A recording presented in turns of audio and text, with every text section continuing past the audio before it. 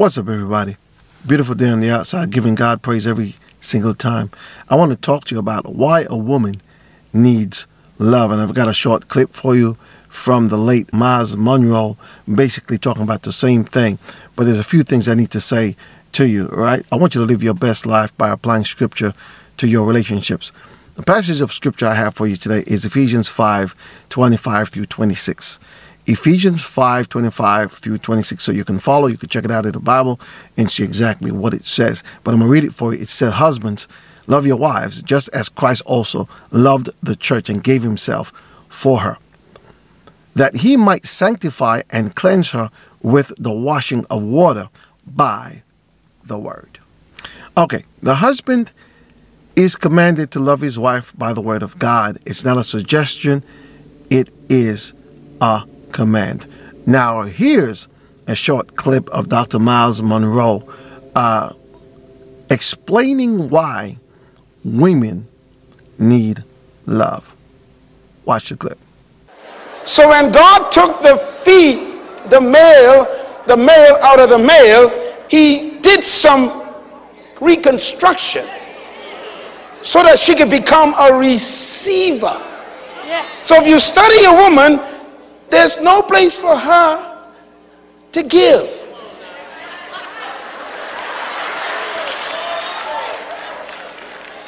She was created, oh ladies, listen to me, this is so good. A woman was created for no other reason than just to receive, receive, receive, receive.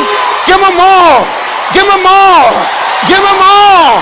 More love, more money, more attention, more care, more concern, more touching, more loving, more clothing, more houses, more shoes, more shirts, more. It's a receiver.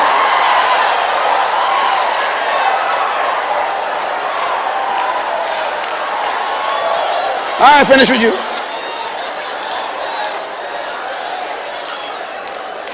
Hallelujah. I say hallelujah.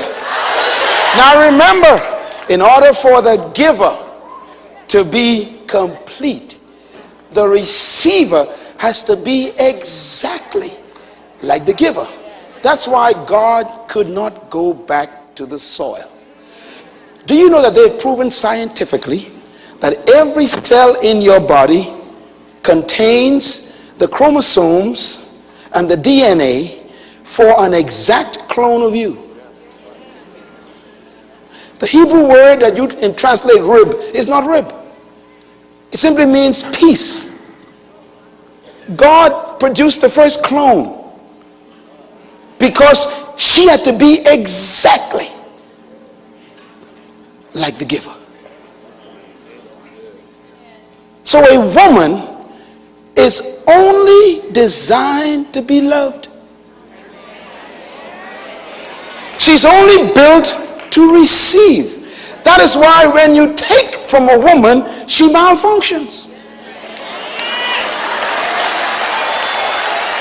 Come on, men, write that down in capital letters.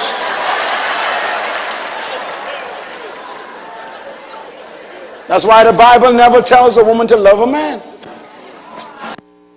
but it commands a man to love his wife. Okay, so you've seen the clip, and you actually heard the women in this clip being excited about what they were hearing, and rightly so. And God designed the woman to receive love, but he also commanded the woman to be submissive to her husband.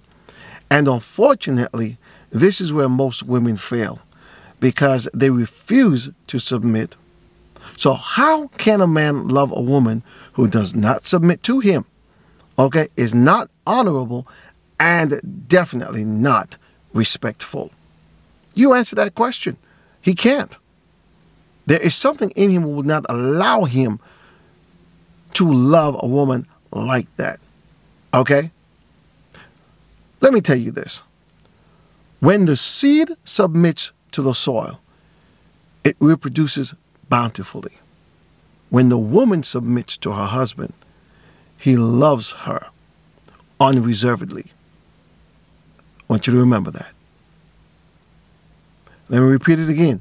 When the seed submits to the soil, it reproduces bountifully.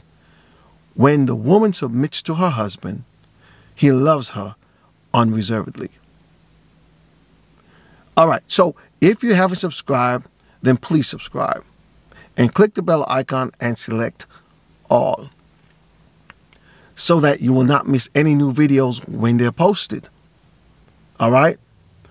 Also, like and share the video. My name is William Nelson Ryan, and I'll see you in my next video.